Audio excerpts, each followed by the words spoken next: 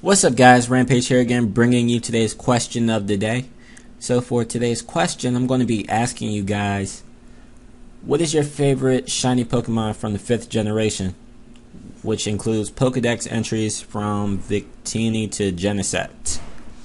And for me, I'd have to say that my favorite shiny Pokemon from Generation 5 is more than likely Victini. Yeah, probably Victini. Maybe Zekrom after. Zekrom or Cofagrigus after. I don't know. But I'm thinking Victini is my favorite. So, yeah. Leave your answers in the comments below. And let's get started with the battle. What's up, guys? Rampage here again. And today I'm bringing you another Pokemon Showdown battle. And before I say anything, I just want to apologize for the lack of uploads this past week. I can say that there are two reasons for that. One is I'm in college and I'm just trying to get accustomed to college, and I've had a lot of work to do. And the second reason is because I wanted my next battle to be a Wi-Fi battle, or my next uploaded battle to be a Wi-Fi battle, but I was having trouble finding some of those. I got a few, but they weren't good at all, and they really weren't worthy to be posted, so I'm sorry about that. But I'm still looking for some. I will get some to you guys. I know I will. So yeah. And anyway, I'm actually trying some NU today because I really just wanted to use a Charizard and Glaceon because they remind me of fairy tale characters named Natsu and Gray. Because if you don't know, I love anime and I love that show Fairy Tail, but that's neither here nor there. I'm not really going to go into his team too much. It just looks like he's using the Sun team. You can tell because he has Sun Threats, Charizard, Sawsbuck, and Executor.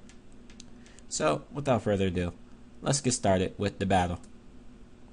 So, I'm going to lead off with my Golurk, and my opponent's going to lead off with a Volbeat. He's just going to go for the Sunny Day the first turn, as I'm going to set up my Stealth Rocks. And now, I'm actually going to switch out into my War Turtle right here, predicting him to go for like a Tail Glow or something, because I'm thinking he's going to want to Baton Pass the Tail Glow. That's what I usually see with Volbeat.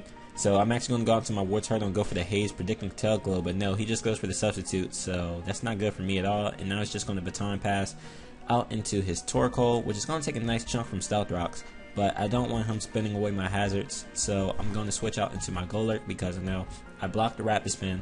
I can pretty much hurt this Torkoal a little bit, and I can take Lava Plumes, I'm sure, even in the sun. So I'm going to go for an Earthquake, and he's just going to set up his Stealth Rocks right here, which is fine because I can just spin them away later, hopefully. And I'm just going to go for an Earthquake to get some damage off on this Torkoal thing. I'm a bobber. And he's going to go for a Lava Plume on me. It's not going to do too much to me, only 36% in the sun, so that's nice. And I'm just going to go for an Earthquake right here. I really didn't care if he switched out because if Torkoal comes back in, it's going to be taking a lot from Stealth Rocks. So I'm just playing it safe, and if Charizard wanted to come in, that's going to take a lot from Stealth Rocks. So I just played the safe one for an Earthquake. But he goes on to his Executor, and I'm going to switch out into my War Turtle as Sleep Fodder because I really don't want anything else to get put to sleep. And I'm just hoping that I can live a few hits and then just take this thing, or not take this thing out, but wake up and go for a Rapid Spin. That's what I was hoping for. But that's not the case. I'm going to be asleep for, I don't know how many turns that was. It was like 2 or 3 turns, and he's just going to take me out with some Giga Drains. But now I can go out into my Charizard. I'm Life Orb. Fire Blast will hurt everything on his team, well, barring Grumpig if that thing gets thick fat, which I think it does. But he's just going to leave his Executor in to the Fire Blast. I take him out, and that's a dead Executor. But now it's going to bring out Volbeat, go for the Sunny Day, giving me a nice strong Fire Blast. And it's not like it was really necessary either, because Fire Blast would have killed anyway. But now he's going to go out into his Sawsbuck, and since this thing has Chlorophyll, he's going to be able to outspeed me, take me out with a return. So now I'm going to go out into my Tangela, and I just want damage off on this Sawsbuck. So I'm not going to go for the Sleep Powder. I'm actually just going to go for the Hidden Power Ice, and I do a nice good chunk to that Sawsbuck. Very respectable. But he's going to switch out into his Grumpig right here, which is whatever. I really didn't care too much. And as I go for the HP Ice, doesn't do shit, because I'm guessing this thing has thick fat. Does it have thick fat? I can't check with my mouse, huh? Anyway, I'm going to go to, I'm going to switch out into my Golurk now as he goes for the Taunt, which is fine because I just plan on going for some Shadow Punches on this thing. As he goes for the Psychic, and he gets a Special Defense drop, which kind of sucks because had he not got that, I would have just stayed in and gone for another Shadow Punch. But since he got the Special Defense drop, that's going to force me to switch out into my Glaceon. And I now can take a Psychic because Glaceon is naturally bulky. And I'm thinking I should be able to outspeed because Grumpig just looks slow. But no, I'm not able to outspeed. He's going to go for a Psychic and almost take me out. But I can't switch out now because Stealth Rock damage, so that sucks. And he's just going to go out into his Torkoal. I'm guessing he's hoping to Rapid Spin, but he can't live with Specs Ice Beam. My Glaceon is Choice Specs if I didn't say that before. And now he has his Sauce Buck, which will take me out with a Horn Leech, and unfortunately he will get to the point where he can live Life Orb Recoil, so that kind of sucks. But I can just go out into my Sawk. I am Scarfed, go for the close combat, take out this Sawsbuck, and now his last guy is Charizard. And I just gotta hope his Charizard isn't Scarfed and go for Air Slash. So I'm going to switch out into my Golurk as Death Bother, I believe, because I need to come back in with Sawk and outspeed and go for a Stone Edge.